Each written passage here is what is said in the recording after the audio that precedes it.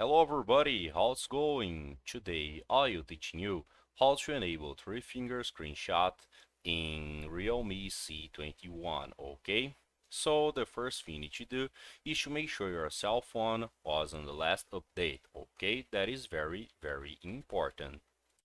After that, you need to go to the settings of your cell phone, okay? And right here in the settings, you need to find that option here, the additional settings.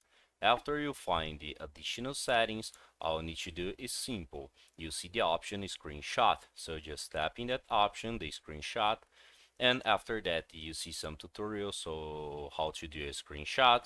But if you scroll down, you see the methods of do a screenshot, and you see 3 fingers swipe down and 3 fingers touch and hold, so you can enable the any option you want, okay? So I hope I can help you to enable 3 finger screenshot in Realme C21. If you like, don't forget to subscribe to our channel and hit the like button. See ya.